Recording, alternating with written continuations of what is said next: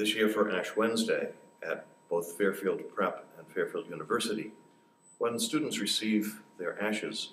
they will also receive a small wallet-sized card to help them remember what Ash Wednesday and Lent are all about.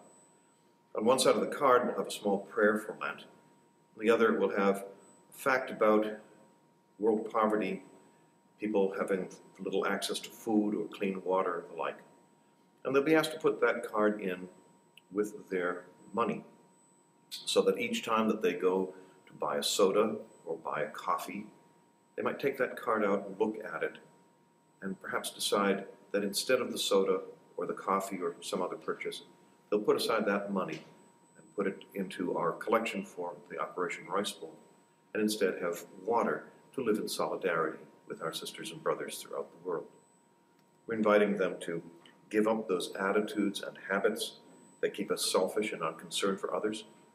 to give away something of our own riches in order to live with solidarity with our impoverished sisters and brothers, and to give in to the invitation of the Lord to spend time with Him this Lent